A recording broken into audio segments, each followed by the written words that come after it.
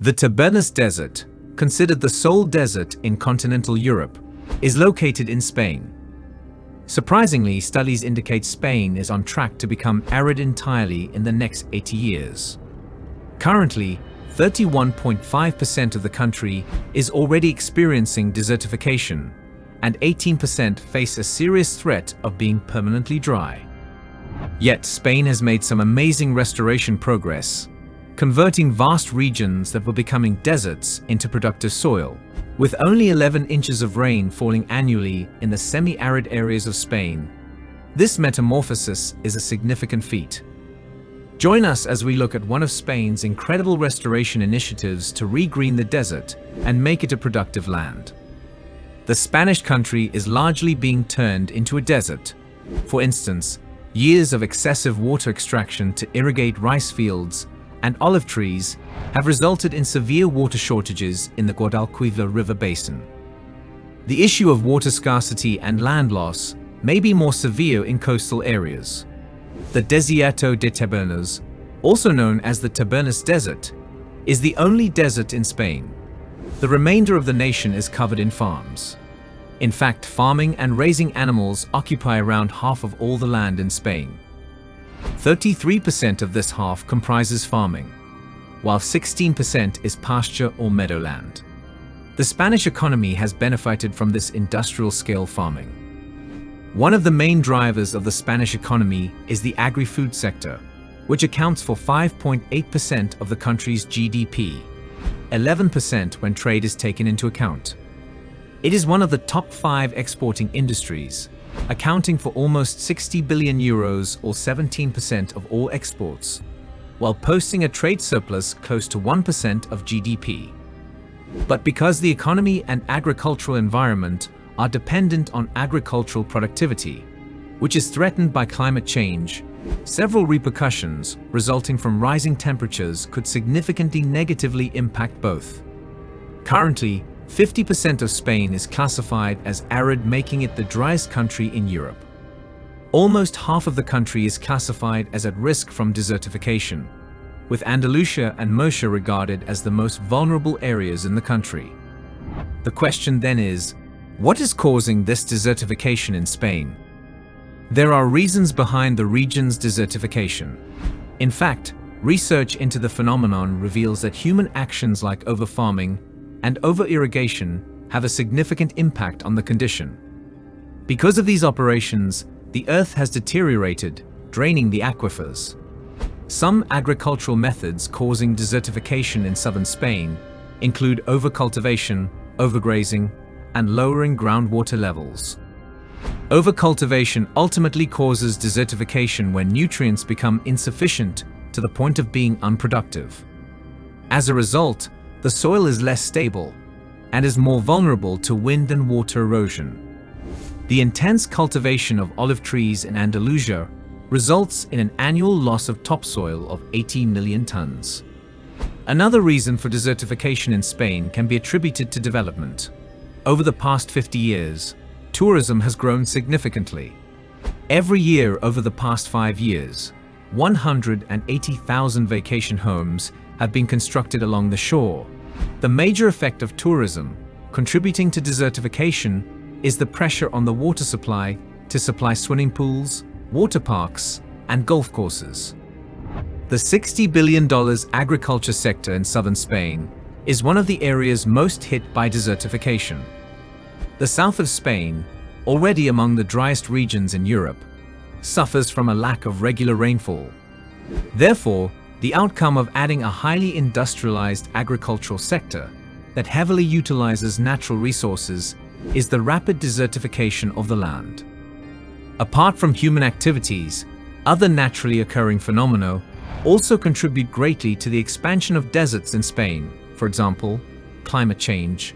The rate of evapotranspiration has increased as a result of changes to the climate by an average temperature of 1.5 degrees Celsius in the last 100 years, with rainfall in Andalusia dropping by a rate of 9.5% between 1991 and 2000. Climate change causes disastrous effects of hotter climates, with an increase in the risk of forest fires. leading to deforestation and desertification. In the past, deforestation caused soil erosion, which contributed to the disastrous downfall of civilizations in lush Central America, as well as tough, inaccessible locations like Greenland, home to the Vikings, and Easter Island, home to the Polynesians, Maya peoples, because the once highly fruitful areas are now incapable of producing enough crops to sustain people and animals. The lands are not delivering their best. Will Spain actually turn into a desert despite this? The Spanish government's recent declaration of a climate and environmental emergency has rekindled public concern over desertification. Much like global warming, those actively concerned with the issue of desertification are usually the green earthers and climate change enthusiasts until, of course, these issues begin to have a more wide-reaching effect, such as affecting the economy and gross domestic product of the country or region as a whole. What then are the economic effects of this desertification in Spain? The latest signs of increased desertification highlight how many species on Earth, including humans, are in danger due to present land management practices. The effects of human population growth on land and natural resources are so significant that food systems account for 70% of freshwater usage worldwide and 80% deforestation. They also contribute significantly to producing greenhouse gases that actively change the planet's climate. The UNCCD looked into the effects of ignoring soil and biodiversity, including suggestions for improving sustainable development and restoring the environment and food systems. According to the UNCCD scientists, natural capital contributes significantly or moderately to more than half of the world's annual GDP, or over $44 trillion, 42 trillion euros. It is estimated that restoring land and lowering degradation, greenhouse gas emissions, and biodiversity loss could have an annual economic benefit of $125 to $140 trillion, 119 to 133 trillion euros. The study emphasized how agriculture, which uses around 37% of the world's land, may have a significant impact. On 75% of all land, human activity has greatly impacted natural processes. In other words, the production economic paradigm will soon be in danger. In addition to stepping up its efforts to combat climate change, Spain and other countries in the European Union must create a specific legal framework for desertification and land degradation to counter this trend. If emissions continue at the current rate, the damage in Spain, where major climate-related disasters alone have cost losses of 25 billion euros in the last 30 years, of which half are connected to drought, might increase significantly. In 2050, this scenario would result in a 2 degrees Celsius rise in temperatures relative to pre-industrial times, which might result in a greater than 7% decline in national GDP. The losses would equal 2.5% of GDP, even if the temperature rose by only 1.5 degrees Celsius. As we can already see, the loss of agriculturally productive land will accelerate the migration of people from rural areas to urban areas. The number of retired people from northern countries currently residing in the Mediterranean region may decrease as more people, especially the elderly, relocate north. It is foreseen that the development of demographic deserts in Spain as more people move from the core of the nation, which is already experiencing enormous depopulation, to coastal regions with milder climates. What then is Spain doing about the desertification of her lands? A strategy was used in 2008 by the Spanish National Action Program against desertification PAND to identify 5 desertification landscapes throughout Spain using socioeconomic and climatic data. Sadly, the PAND was accurate in addition to being innovative.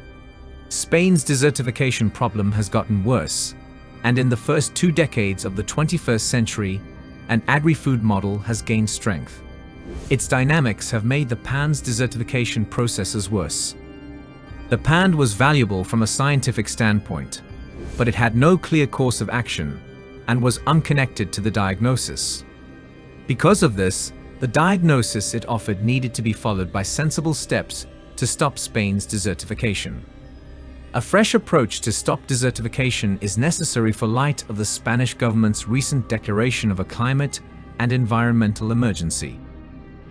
What are the possible solutions that are being preferred? There is room for action, which is good news. Countries can make a difference by controlling certain reckless human behaviors, such as the excessive or inefficient water use, and combating climate change. Similar to other EU nations, Spain also uses the Common Agricultural Policy to finance its farmers' participation in environmental initiatives. In specific environmental situations like drought, EU nations are also permitted to contribute additional cash, which Spain has done for farmers. Creating a new strategy to combat desertification stands out among the compromises made. By strengthening synergies with rural development policies, biodiversity protection and recognition of environmental services, the promotion of energy transition opportunities and renewable energies, the Spanish government emphasizes the necessity of articulating it within a framework of collaborative action. The new Spanish National Action Plan to Combat Desertification (PAND), the official abbreviation, may present a chance to link initiatives across sectors and introduce laws that coordinate the efforts of the various administrations concerned. The national strategy for the fight against desertification will involve participation from national and municipal authorities, academics, non-governmental organizations, farmers, and other stakeholders until 2030. It encourages measures to rehabilitate degraded soil while promoting biodiversity and ecological resilience in the driest parts of the country. The overall objective is to help preserve and recover the natural capital associated with the dry, semi-arid, and dry subhumid zones of Spain and move closer to neutrality in terms of land degradation by halting and reducing desertification and reclaiming areas that have been damaged. The national policy will create a network of test sites for land restoration and encourage best practices in forestry, land management, soil conservation, and water resource management. The plan also asks for a national council to direct efforts to stop desertification, a public information platform, and a desertification atlas. One of the key objectives of the new strategy is to restore and recover the impacted areas. However, only some of the damage can be repaired. The Andalusia area has offered additional incentives to support environmentally friendly farming practices and promote sustainable agriculture. Dietmar Roth, the deputy mayor of Vélez Blanco, an Andalusian community of about 2,000 people, who work with Al-Vel Al, a Dutch-funded farmers' initiative attempting to regenerate the area's worn-out soils, believes farming is highly essential to the local economy and keeps people from leaving rural areas.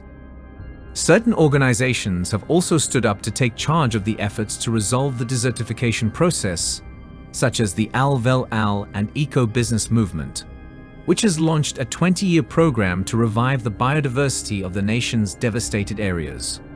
Almost 1 million hectares of land are included in the project, which also touches Almeria, Granada, and Murcia. A group of growers and business people dedicated to creating plans and regeneration strategies to restore the soil to its former wonderful fertility created Al-Vel Al. Philanthropists and overseas investors interested in the program provide funding for the organization. Al-Vel Al is also establishing ecological almond trees on a scale comparable to Madrid. Almond trees in this amount have never before been produced anywhere else in the world. The size of the land might go up to 50,000 hectares. Many people are working on this project. Over 250 business owners, academics, and other environmentalists make up the Al-Vel Al group. The association also receives funding from companies like TUI Group and Leopold Bachmann. Remarkably, Al-Vel Al's regeneration initiative uses tree-based crops to cover over 8,000 hectares and up to 40 farmlands. Yet, this group still has a 2-year expansion plan for its activity region. Another excellent suggestion is to partially employ Almeria's greenhouses for bigger forestation initiatives. We could restore Spain's forests to their former glory if everyone made only a small effort and joined forces to regreen the arid regions. Desertification is silent in Spain. However, erosion consumes plants year after year before the end of the century, and 2/3 of the nation may turn into a desert. While some locals emigrate to cities in quest of a better future, others are steadfast in their resolve to fight back. What do you think of the restoration efforts and the desertification of Spain? Please post your comments below and let us know what you think. If you enjoyed this video, kindly like, share, and subscribe to our channel for more content. Thank you.